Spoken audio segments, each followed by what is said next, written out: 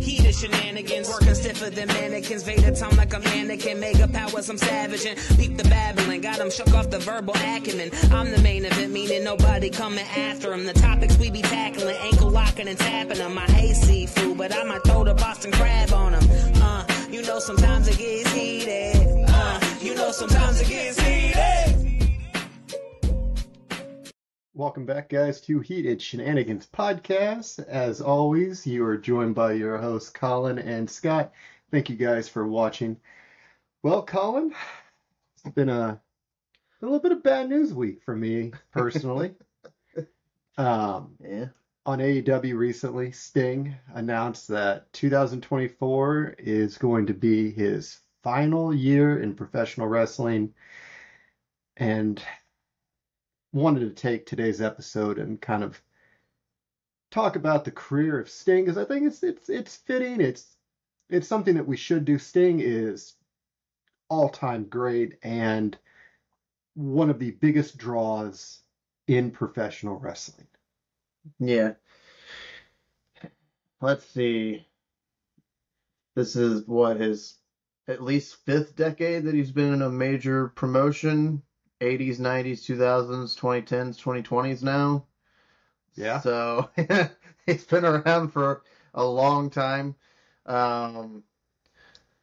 He's been in basically all the major ones: AEW, WWE, WCW, TNA, NWA, right? Yeah. So, and the NWA was a big deal in the 80s. So, I mean, I think the only thing he wasn't in was the ECW, to be honest with you, and I don't remember if he was or not. No, so Sting, he was never really an ECW type of guy, though. So he was the holdout. He was the guy that never went to WWE up until after WCW closed shop, and way after. He was a fixture in WCW from the fledgling years to the day that they closed the door. He was a part of the final match of WCW and a part of the first Nitro the first main event for Nitro. Well, wait, was it? You're the Sting aficionado. Like, if you don't know, I'm not going to know. Sting wasn't in the... what was he? I can't remember, because I remember Luger showing up at the first Nitro. Right. And I think they saved that for Hogan and Big Bubba Rogers, which I feel that was the main event. I don't know. It has been a very long time. I have slept, drank, and been hit in the head since then. So, I mean, it's weird because, like, Sting is like the last bit of our childhood that was actively wrestling, because Taker retired, Triple H forced into retirement, mm-hmm. Kane is a mayor, Austin is gone, The Rock, I don't count because he just pops in for that quick cameo. Yeah. At least from the Attitude Era. Yeah, because Austin's had a match or two since, his retirement, but he doesn't actively wrestle. Yeah, Sting's wild. Like, he's been retired, from WWE because they forced him out, essentially. Well, he had the neck injury in that match with Rollins where things went badly. And right. We know how WWE doctors are. They're a little bit more worried of lawsuits than other doctors from other wrestling promotions. So, well, with 2024 being Sting's final year in professional wrestling, it begs the question, who gets the final match with Sting? Who is the final opponent? And it's worth asking because all of the guys that Sting had like marquee feuds with are incredibly old. So a match with them would not be the prettiest thing in the world.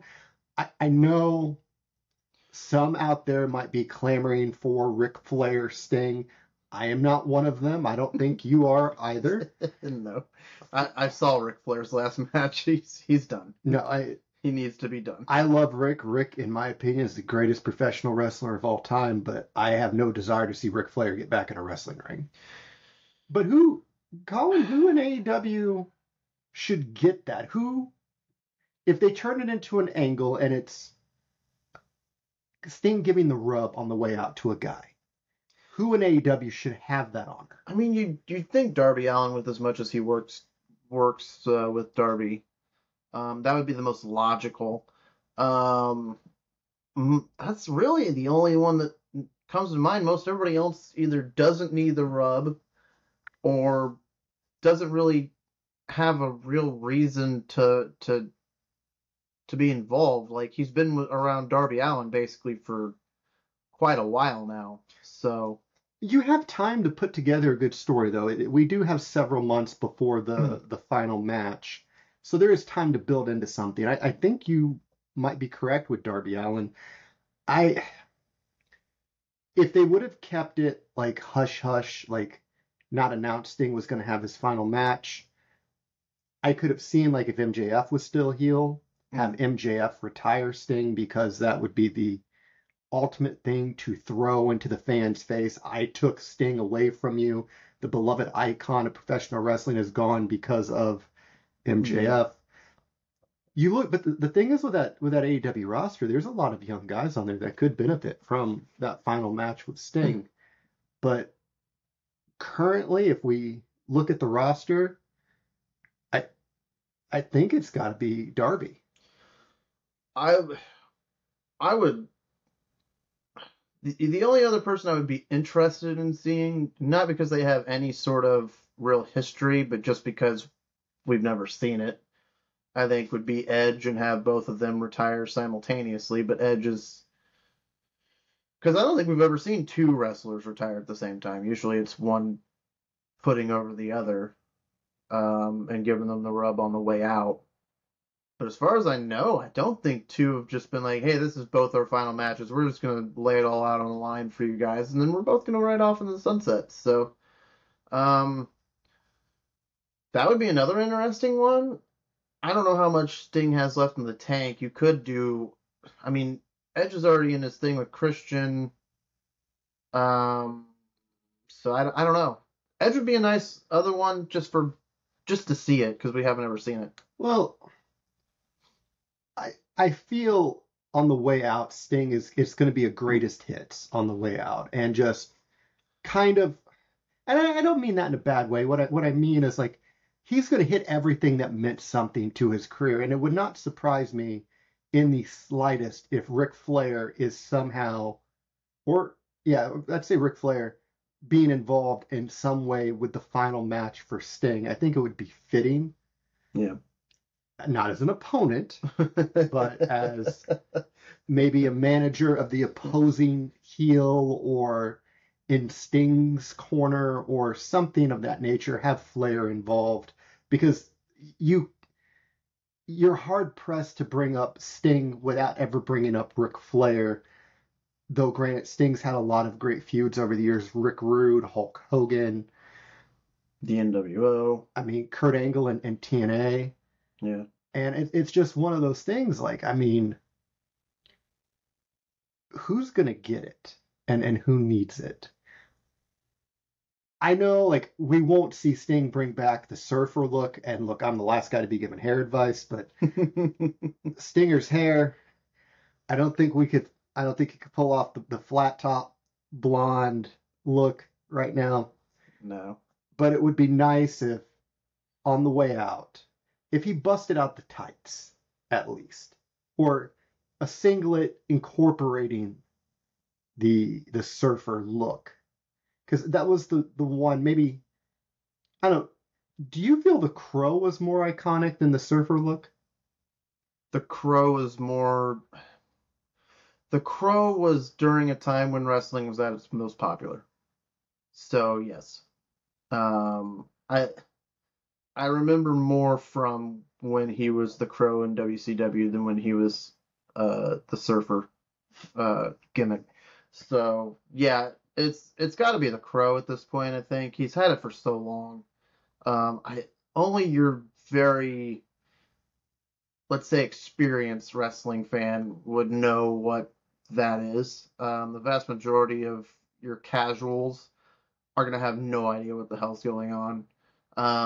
So yeah, maybe for like one match, or maybe just like just one off. But I don't know how many matches he's really going to have left if he's going to do more than one. Like, we don't really know. I don't know how much he really specified. So my guess would be you're probably not going to see it. But, or if you do, it's not going to be as grandiose as you would probably want. Where do you feel when you're ranking the personas that Sting has had, from the Wolfpack, the Crow, the Surfer? Where does the Joker version of Sting fall into this pecking order of memorable personas? I think it's relatively memorable, but I think it's better than Wolfpack. Um,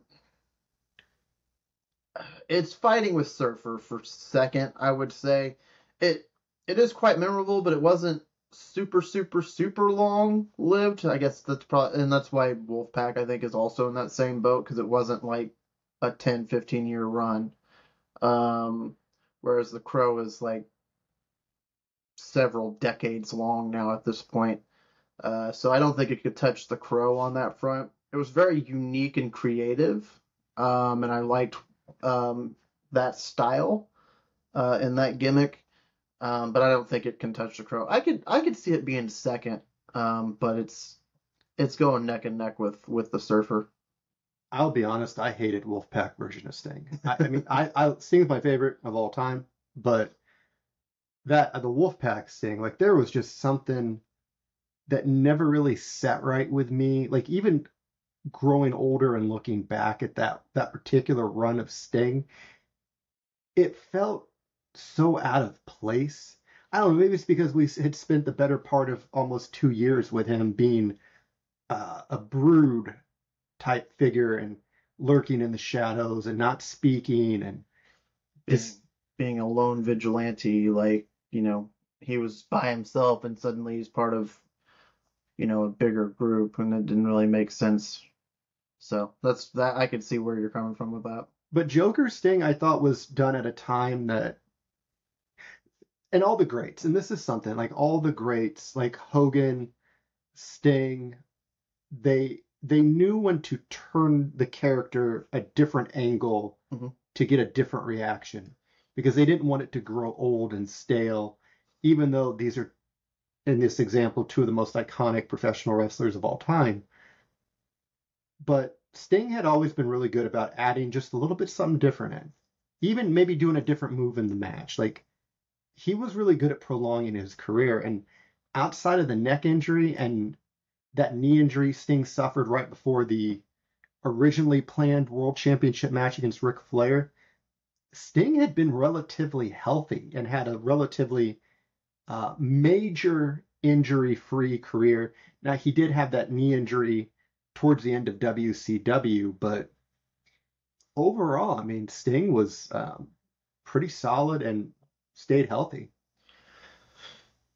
Yeah, and he also pulls a lot from pop culture. Because you got The Crow, which was an actual movie. Joker Sting, I believe, was based Off Heath Ledger. Off Heath Ledger. So the past two that he's done that have covered since what, the 97, 98, when did Crow come out? 96. Okay, 96. So like the mid 90s to now, like it's all based on movie characters. So he really pulls from pop culture, and that's usually a good sign. A lot of people pay attention to pop culture, and it helps you connect with the fans. Not that he needed help connecting with fans, but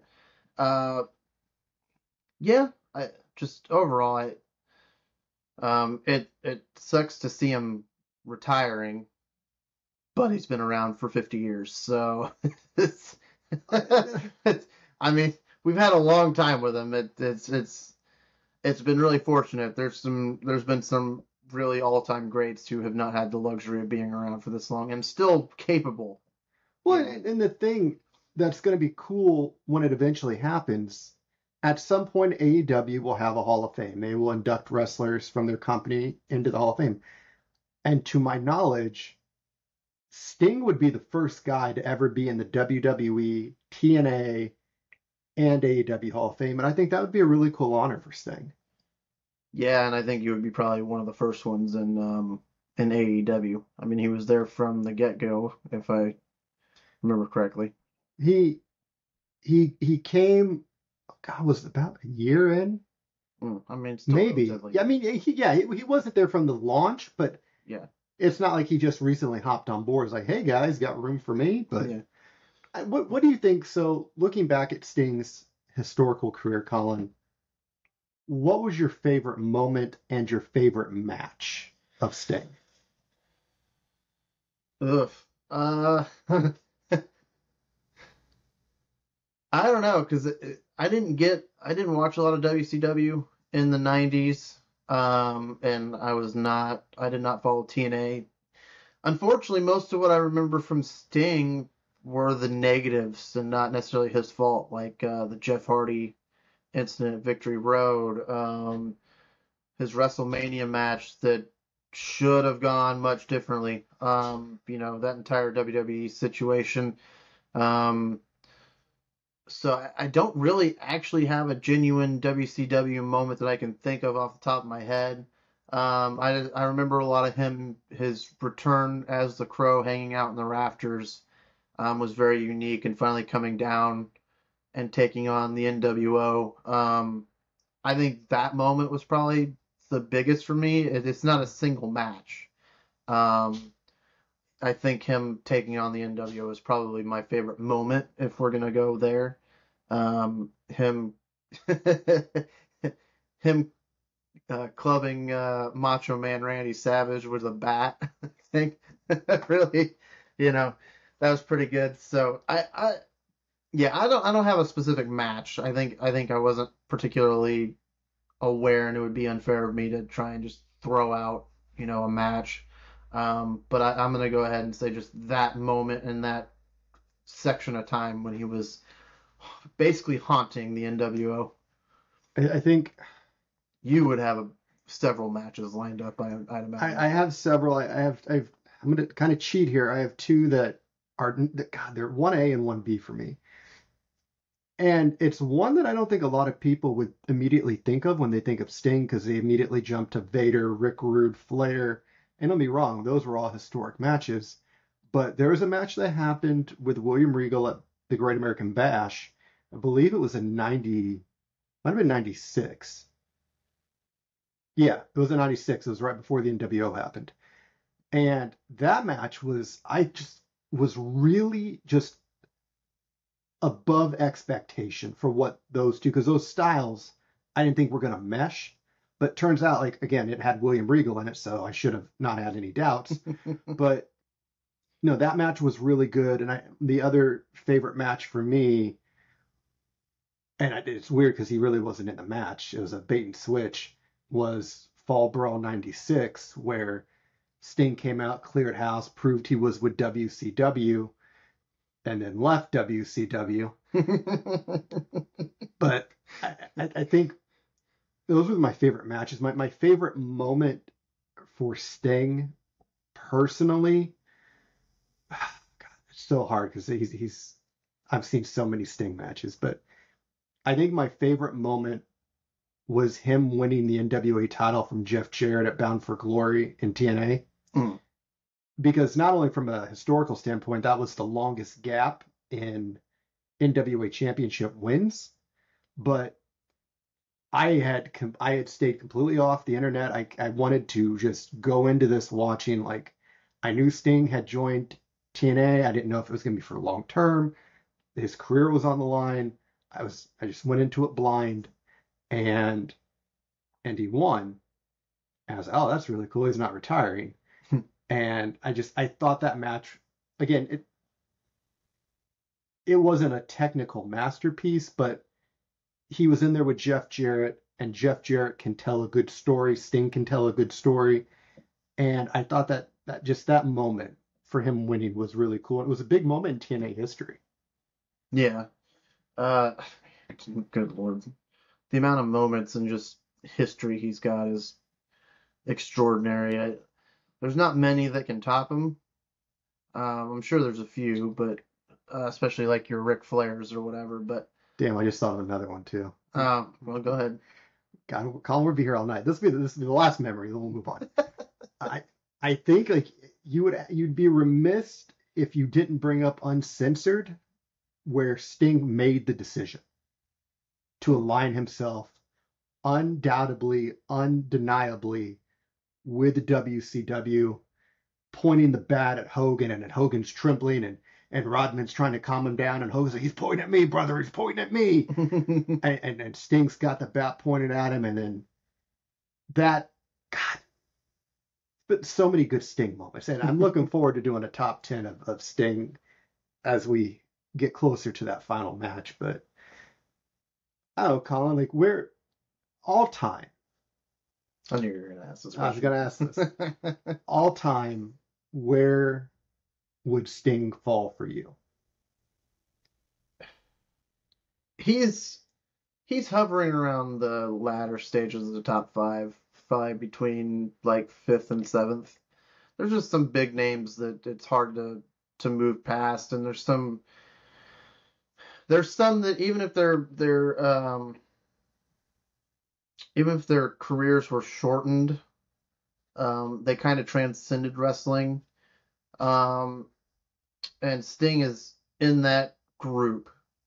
So I'd say, yeah, between 5th and 7th, somewhere in that range, as far as just all around wrestlers. For me, I think he's number one, but that's a biased opinion. But if we're looking at everything in a vacuum, I think he's in the top 10.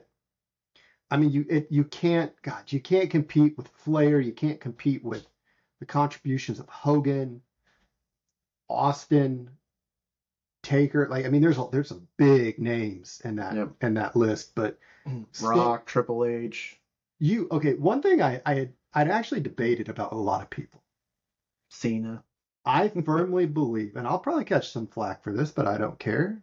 It's Heated Shenanigans Podcast. We say hot topics here. Yep. And this is a hot take. I honestly think if you go back and look during that 90s Monday Night War, mm-hmm. I think Sting was more over than Austin. And I know that's a hot one, and I know that might ruffle some feathers, but if you stop and think, look at the mass in the crowd, the reaction, it was just as loud, sometimes louder than Austin when Sting came out. And look, I know Austin was getting some of those Road Warrior level pops, but yeah, I do think WCW, because it's so weird, because if you look at it, they were both the focal points of their company. Mm-hmm. Sting fighting the good fight with NWO, Austin fighting the McMahons, and then the corporate ministry. Mm-hmm. But overall, like, I think Sting was more popular. I think there was a moment, maybe not always, but definitely a moment in that Monday Night War where Sting was more over than Austin. I think up until things started to shift and WWE was routinely beating WCW, I think that for the first, like, maybe year and a half or so, I would agree with you. Once it turned and WCW shot themselves in the foot with the McFoley thing, I think that went more Austin. The difference is that Austin's storyline is was never overshadowed by a guy that went into business for himself at a pay-per-view that was the biggest in the company's history. But yeah, go on. I was going to say is more, like, you can relate to it more.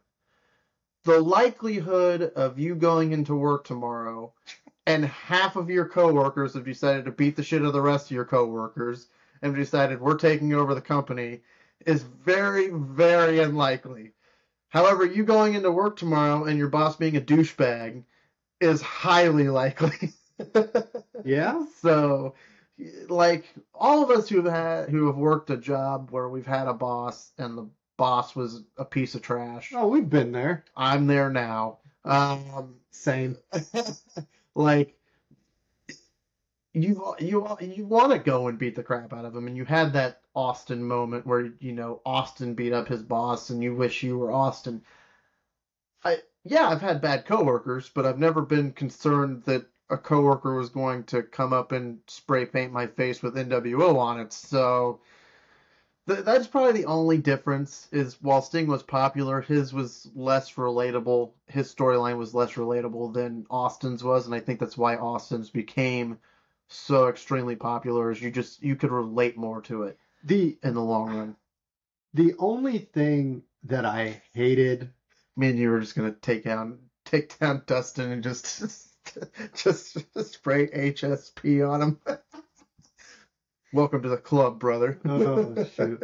No, the one thing that I hated about Sting's career is there was a lot of times that he was booked as an idiot, especially with Ric Flair. Like, how many times are you going to trust him and then he screws you up? The thing at Halloween Havoc, like, Yeah. I didn't like that he was constantly made to look like a fool because he is so trusting. Yeah. And I'm always gonna wonder what would have happened to Sting's career and popularity had it been a clean finish at Starrcade and he got that big win clean over Hogan. And I think we can safely say that Hogan knew what would have happened. Because here's the thing, like when Hogan came into WCW, they pushed Sting all the way to the side. Like he was down doing like B-level storylines with Luger over can you trust him? Like that was the only thing they would ever have for Sting. Can he trust his friends? Yeah. 9 times out of 10, all of Sting's friends screwed him over. Yeah. But if you wrestling. If you look at like what could have been for Sting, because I think he could have been a lot bigger in WCW, and that's scary to think about because he was so over. Had the thing with Hogan not went down. What a surprise. Oh, I know I'm not going to get any argument out of you with the Hulk Hogan debate. Boy, what a hot take, Scott. Hogan screwing people over in real life. Oof. Golly gee, we didn't see that coming. I don't remember a single time except for this time and this time and this time and this time and this time. We're up to 26 minutes. We're going to be here another 30 talking about all the times Hogan screwed somebody over. This time. We get it. We get this time. No, but I mean, this time. It's been a great ride. Yeah. And I don't think we're ever going to see anybody like the Stinger again. I think Hogan's screwing somebody over right now.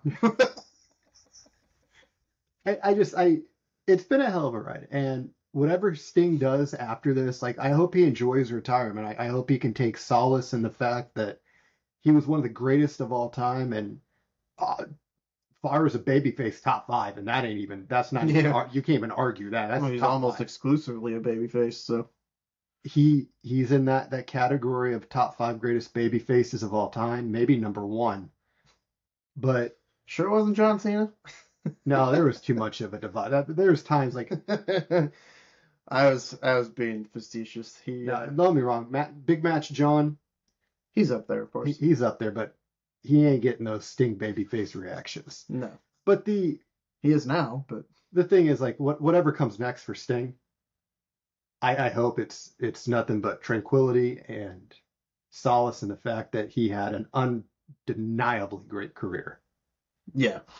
You can't be in the business for 5 decades and always being in very successful businesses. He's been on TV for the better his part entire life. Yeah. He's been on TV for 5 decades. You're not gonna be like that if you're not good. Most people at this stage of their career are on the indie scene, and he's still kicking it on live TV. So, well, guys, I think this is a good stopping point for this episode before Colin goes off another Hulk Hogan tangent, because I can see it brewing over there. But guys, again, we want to thank you so much for all the support, all the new subscribers, all the likes, comments, shares. We love it. We love you for it. And guys, again, as always, we do have a major show coming up here in Lafayette, Indiana on Friday, November 3rd at the Tippecanoe County Fairgrounds. It is DCCW in proud partnership with us here at Heated Shenanigans Podcast, presenting Flexing on Muscular Dystrophy, a benefit show for the Muscular Dystrophy Association. And we have the biggest card lined up the city of Lafayette has ever seen. And it will be headlined by WWE Hall of Famer Devon Dudley, WWE legend Victoria, and some of the absolute greatest talents on the independent circuit. Eric Dillinger, Matt Brannigan, Brett Havoc, Dale Patricks, Josh Crane, Sage Phillips. Hell, I could list the entire card. It's that good. And it's going to be worth the price of admission with just the triple main event alone. So again, guys, doors open at 5. Show starts at 7 p.m. right here in Lafayette, Indiana. We hope you guys come out, get your autographs, get your pictures with Devon Victoria, enjoy a great family-friendly night of professional wrestling, and help out a great cause with the Muscular Dystrophy Association. So for Colin and myself, everybody take care, have a great week, and we'll see you on the next episode. Oh, there's another one.